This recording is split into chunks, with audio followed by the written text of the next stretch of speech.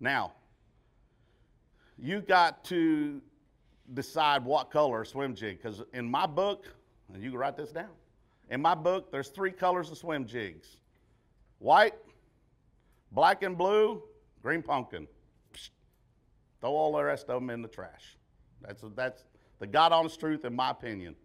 I think we get consumed as bass fishermen getting so many colors, trying to figure so many things out.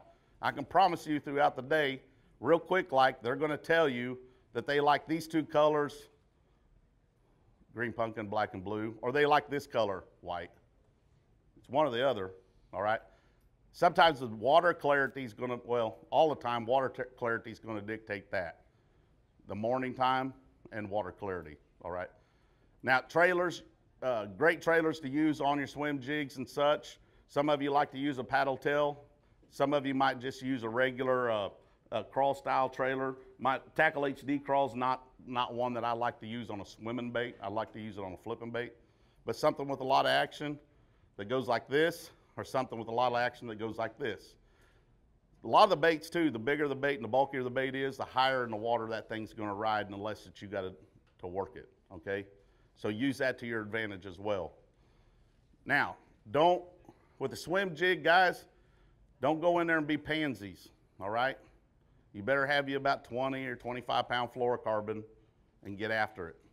You can't get away throwing around boat docks, boat dock corners, and obstacles for these bass and in grass. Now, if I'm in grass, I use braid, okay? Most of the time in grass, I'll use braid. If I'm not in grass, I'll use fluorocarbon most of the time. Very rarely do I never use braid in a swim jig unless there's grass around. That's just me. So what I do in that time of year too, or throughout the whole year, is I use a rod bigger than most people do, and it's way more effective for me. I can manipulate my cast or my retrieve, I should say my retrieve, by holding that bait up high like this, instead in the summertime when I'm holding it like this and I'm bringing it on. So hold your rod up high. These are little things you probably already know, but this is a university, and this is kind of graduate stuff in my opinion. All right, so we might go to kindergarten level here too. All right, so hold your rod up. 50 to 65 pound braid is sufficient. Anything less than that, I don't own it. All right, slow roll that buzz bait at 50. As that water temperature starts to warm up, pick the pace up on that buzz bait. Now, my rule of thumb, and this is just my rule of thumb, and I'm only known for catching bass on a couple of things. So my rule of thumb, in the springtime, I like to use a white buzz bait. If the water's got a little color to it, I might use a white and chartreuse buzz bait with a silver blade. All right? In the fall, and when I say fall, I'm going to say September. Starting in September, I throw that down, put that away, and I'll go with a black buzz bait with a gold blade. Now, why is that? I don't know, because I'm not very scientific. All right? It's just something to do.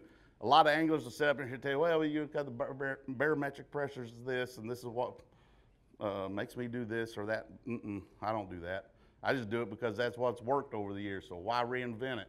Why fix a wheel that's not broken? I don't know. Is that how you say that? I don't know. Anyway, all right. Yeah, you get it. All right. This is a 1 ounce flutter spoon, River to Sea made. And what this does better than all the other flutter spoons, go ahead, try it out.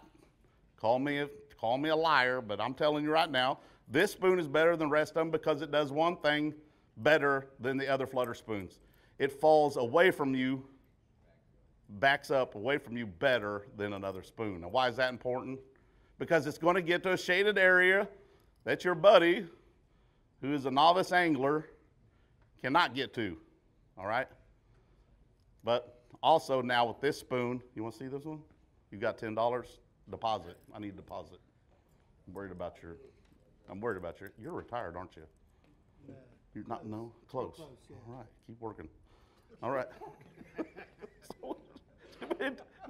Dude, that spoon will go backwards. Why am I picking on this guy? Sorry. That spoon will go in the place other spoons won't. That's what you want. So if you're on a boat dock, it's got shade here on the outside edge, guess what? You don't have to work so hard. It's going to end up 3 stalls over there. In a matter of 40 foot, it will go and travel. You're welcome. Don't get a hook in yourself. I'm not responsible for accidents. All right. This thing will, for every 2 foot of fall, vertical fall, it will travel about almost 1 foot away from you. All right, so do the math on that. It's Mike Iaconelli. This is Bass U TV. Here's what's awesome about Bass U TV. You get the top instructors. You will learn things at Bass U that you will learn nowhere else. We take the mystery and the myths out of bass fishing. Real tools that help you catch more fish consistently. At Bass U TV, shoes are optional. And I like turtles. And that's why you want to check out Bass U TV. Join the Bass U family. Welcome to Bass U TV.